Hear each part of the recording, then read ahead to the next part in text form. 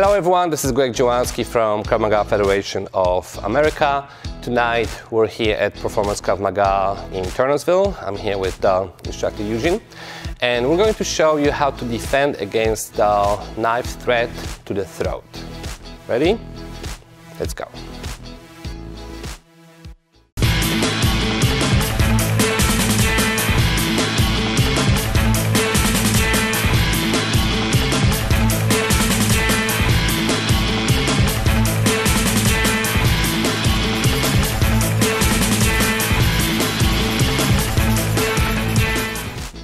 Okay, so Eugene has the knife, and right now he puts it under my throat, okay, it's a threat.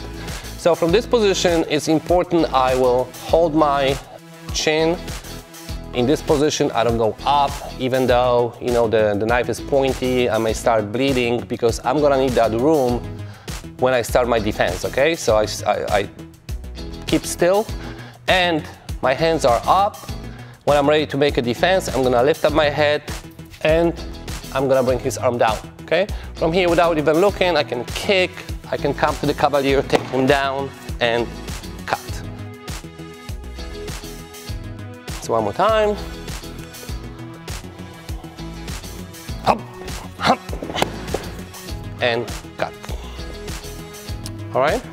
Another situation is when his arm is not bent, but it's gonna be straight, okay? So, right now I cannot do the same technique because I cannot reach that far and bend his arm down. So I'm gonna have to lift up my head just like before and slap it to the side, okay? So that's the first move. One, but he's gonna come back, so I'm gonna block it.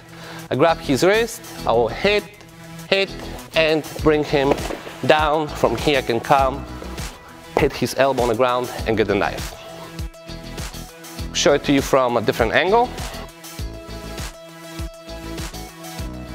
Right there. 1, 2. I grab the wrist, I hit him in the groin. Right now I hit him on the other side of the neck. 1, and I put my hand over here and I'm gonna walk that direction. 1. And disarm the knife. One more time, a little faster.